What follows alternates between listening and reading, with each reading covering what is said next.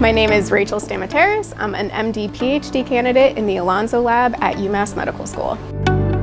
I think I was attracted to diabetes research because it's such a widespread problem that just seems to keep getting worse. And I also found it really easy to combine the clinical aspects of seeing patients in the clinic with diabetes and then also using that to better inform the research questions in the lab.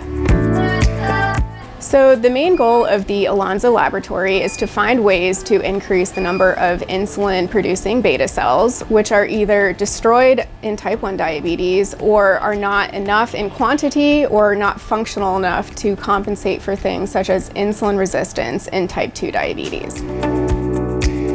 So the main way the Alonzo lab is trying to tackle this problem is to find ways to increase beta cell replication, which proves challenging because it's thought that by young adulthood, the number of beta cells that you have in your body is pretty much set. And these cells are also relatively resistant to replication, unlike other cell types in the body.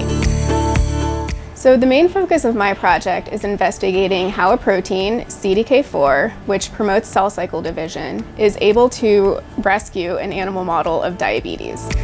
So it seems like this protein is able to rescue diabetes partly through its classical role as being a cell cycle regulator by inducing beta cell proliferation. But it also seems like it's playing a novel role by promoting beta cell differentiation.